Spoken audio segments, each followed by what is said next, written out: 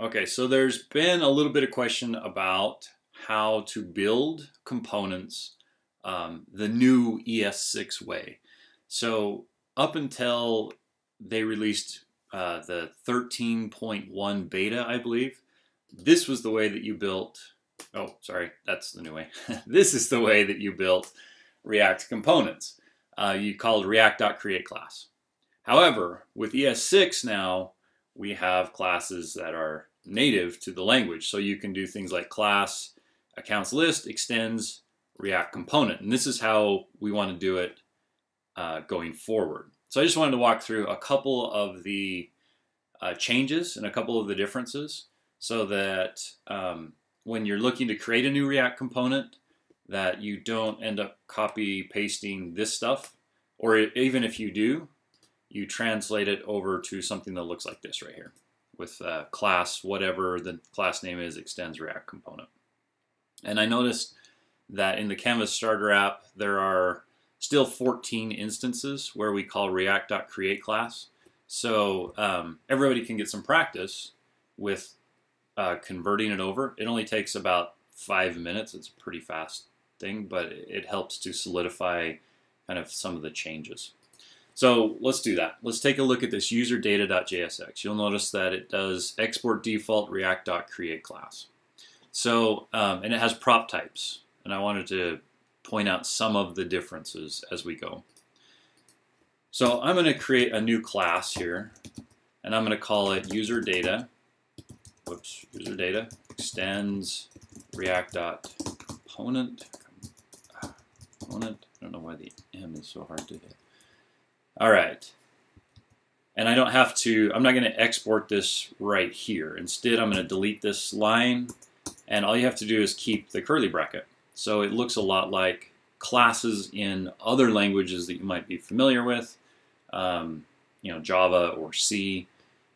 So now the next thing I'm going to do is I'm going to come down to the bottom, and I'm going to get rid of this other parenthesis. Now, and the semicolon.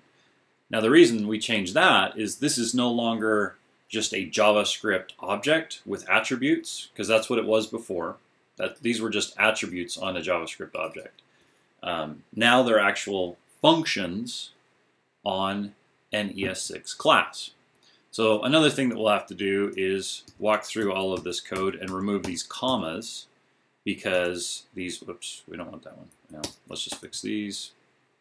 Got to go put that one comma back right here, because this one is still just a JavaScript object. Let's see. Okay, so all the way down to our render method, those are all cleaned up. So now we've got this prop types hanging out up here. So prop types no longer lives inside of the class as a method. It's going to be declared like this. So I'm going to have userdata.proptypes equals. I'm going to pull this from inside of the class. This is the way that the React guys recommended to do it in their blog, or in their blog post. It's unclear to me whether you could do something like, if I had left that code in place, it's possible, although I've never tried it, you could do something like static prop types, and maybe have it be a declaration. I don't know that that would work though. So we're gonna do it the way that they recommend. And put it down here. And do userdata.proptypes equals this. Okay. And so for anybody who hasn't used prop types before, this declares explicitly what properties are needed to render this component. So whenever you declare a user data component, this says you must give me a property called user. It must be an object, and that object is required. So in development, this will throw warnings. In production, this just goes away. It's not going to throw warnings and errors in production. All right, so the last thing we have to do is we have to export this class. So we can go module dot exports equals user data. and now we have this exported. All right, so now the next thing I want to do, I have tests running for all of this code. So, or I have tests available. I'm running right now. I'm going to turn them on. So if I go into the Canvas Starter app and I go into the client directory, I can always just type karma start. This is going to start up all of my tests. We've done a refactor, and now you can see the benefit of writing tests. I can make sure that I didn't break anything. And sure enough, we have everything is successful, so I didn't break anything. And to the outside world, even though I've changed user data internally, I've changed it into an ES6 class from React.createComponent, nobody else knows. This will just work the exact same way. It just helps to future-proof our code by writing ES6 classes. All right, so there's one other thing I wanted to show. So we've got this login component that also needs to be turned into an ES6 class, but it has a get state. So let's walk through some of that because there's a change there. So I'm just going to copy paste this for the sake of speed. So I've got this log out. Logout class. Now there's no get initial state available to me anymore. Instead, you move it into the constructor. So I'm going to declare a constructor here, and everything that was in my get initial state, I'm going to move into that constructor. Okay. So that's a first step, but I don't return the state from the constructor. Instead, I just set this.state equal to whatever the state needs to be. In this case, we can get the state from this getState method. In other situations, you might just set it to, some object right here with whatever values you need. Get rid of that. Now, the other thing, since I have declared a constructor, and this is a class, and I'm extending the React component, I have to call my parent's constructor as well.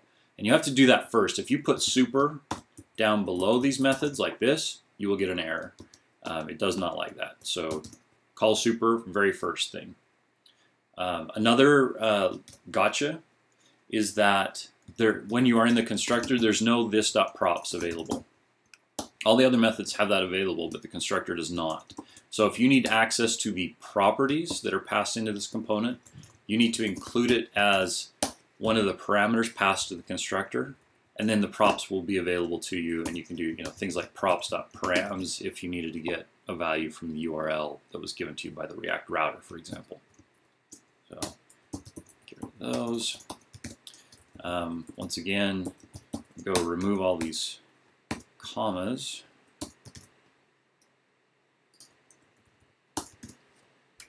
And then, no, we got to get rid of this down here too. So how is it that you don't have to say something like function or any keyword before you define those class names or those method names? That's just how ES6 does.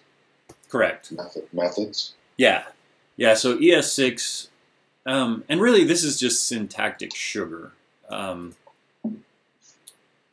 Yeah, like we're using a transpiler, of course, and this is going to get turned back into objects, and it's going to get all kinds of polyfills. But ES6 itself understands classes. So by declaring this class right here, I can just declare methods. I don't have to type the word function like this anymore. Yeah. It knows that it's a function. Right. Cool. So yeah, it makes... you just have to type a little bit less, which is nice. And if you wanted member variables, the syntax, you would just define them as vars. They're in the body of the class. If I wanted member variables, I would probably do something like this. This dot foo equals, So you wouldn't actually declare them outside. I mean, what if you wanted them to be typed? Yeah, see, well, if you want them to be typed, then you'd have to use like TypeScript or something. Yeah. Which I haven't really gotten into in any of these projects. The other thing is, like in this user data, we had to put prop types down here. And this sort of this just becomes an object on the user data class. but it's sort of a static value. I think you can access it internally if you did something like this, excuse me, this .prop types. But typically, any member variables I would access this way, like this .refs, Okay. .name or whatever. And you would put them in the constructor rather than in the body of the class. I think so. I think this is probably the way you want to initialize things. At least that's what I've seen so far. I've not done any in-depth reading to determine, like, is there a camp that says you should declare them out here somehow? In fact, I'm not even sure how you, I guess maybe you do something like, well, no, that's if I wanted to declare an object. I'm not sure how you declare them out there. Probably like that. I'm going to guess this will probably crash. Let's try it. Yeah, see, it doesn't like that.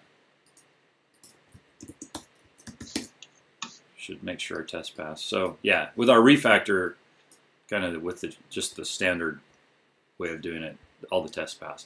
The nice thing too about having the test is if you want to experiment and say, oh, I wonder if this syntax would work. Like, what if I did something like this? You can try it, and then you don't have to go refresh the browser. You can just go straight to your tests and go, oh, that was bad. That didn't work. So yeah. So I don't know how you would declare variables in a class. I just posted a link about it. Stack So they say basically, no, you do it exactly like you said. Okay, I'll post this link to the show notes so that everybody has it. But there's no option to have class variables. Okay. Looks like that's intentional. Okay, so just do it on a constructor and then wait for ES7 and they can discuss it in committee and do something different later on.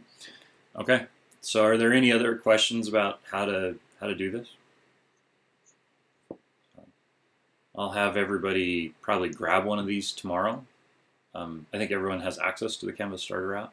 So pull it down, make sure you have it running for the hack lunch tomorrow, and then just do a search for React.createClass and grab one of them and go ahead and try to do this conversion. You can see it's pretty straightforward, pretty fast, pretty simple. But I think that actually writing the code will help to solidify some of the concepts.